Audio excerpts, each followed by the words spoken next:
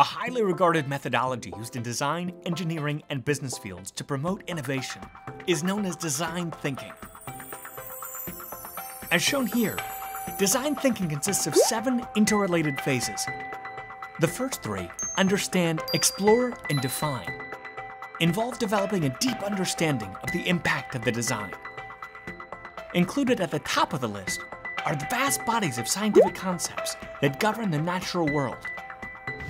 For example, understanding exactly how the moon's gravitational pull affects tides on Earth is essential to the development of new tidal energy generators that hold great potential for reducing our reliance on fossil fuels. As demonstrated in the technical videos, you will see how 123D design software can help anyone, regardless of their prior artistic or technical background, engage in the process of ideation. These same tools will enable you to take this or other projects of your choice through the remaining stages of design thinking that include prototyping, refinement, and presentation of final solution. Knowing how important knowledge of science is to the design thinking process, we now present the following overview of friction. Friction is a force that resists motion when 2 objects or surfaces are in contact. Understanding friction is critical for the design of any objects or systems. Without friction and the force of gravity, this skateboarder, for example, would not be able to pull any of his tricks. In fact, skateboarding would be impossible. Friction created between tires and pavement on the freeway allows cars to maintain traction and stay on the road. Friction is what enables the cars to brake and stop. While there are many positive applications for friction, there are, however, many instances when you want to minimize friction. For example, reducing friction is critical in the design of mechanical systems, such as the internal components of car engines, where reducing friction by means such as lubrication increases energy performance and increases the life of the engine. There are 2 fundamental forms of friction, kinetic and static. Imagine that the man in this diagram is pushing the heavy object across a hardwood floor. If he starts out only applying a small amount of force, the object won't move. Its motion is prevented by static friction.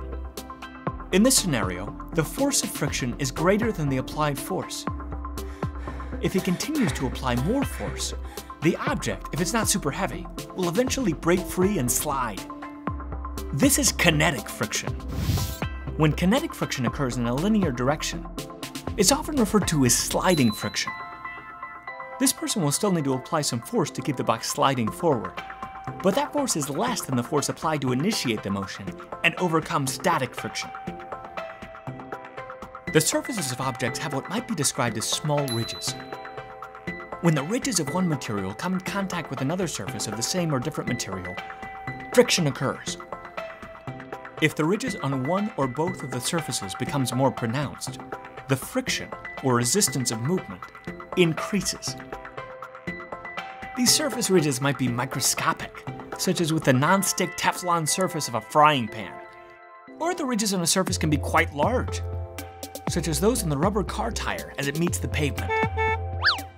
The quantity that expresses the dependence on frictional forces on the particular surface in contact is called the coefficient of friction.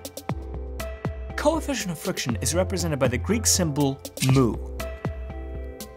The higher the coefficient of friction of a material, the more force resists motion if 2 objects are sliding past each other. One important reason why the saucer glides across the snow but slows down when it hits dirt and gravel has a lot to do with the higher coefficient of friction related to the dirt and gravel as compared to the icy, packed snow.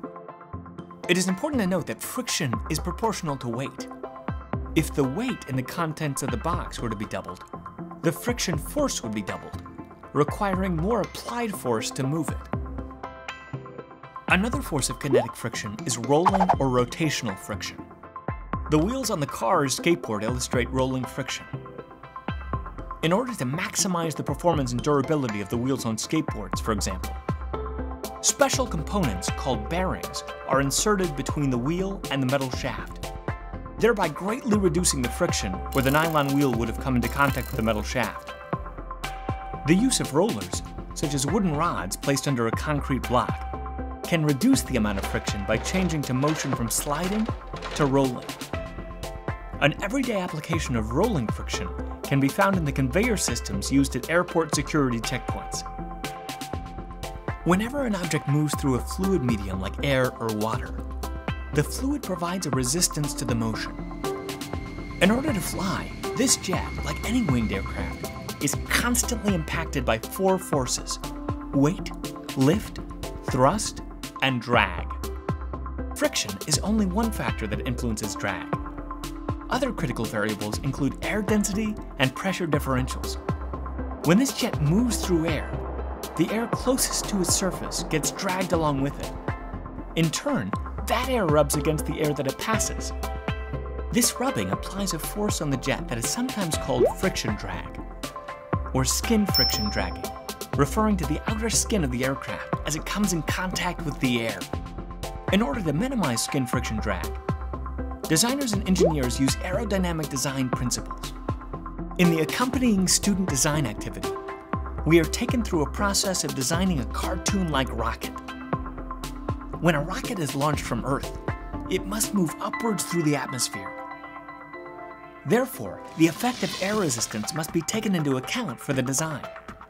The amount of air resistance that opposes the motion of the rocket is impacted by many variables, particularly the shape of the nose cone, the diameter of the rocket body, because the more surface air means more air resistance, and of course, the speed of the rocket.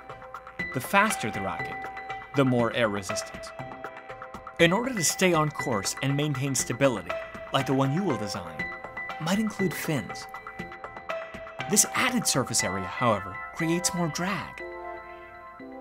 In the following technical video, you will be guided through the process of using 123D design to create a rocket. Hopefully this lesson launches you on the way to developing your own designs.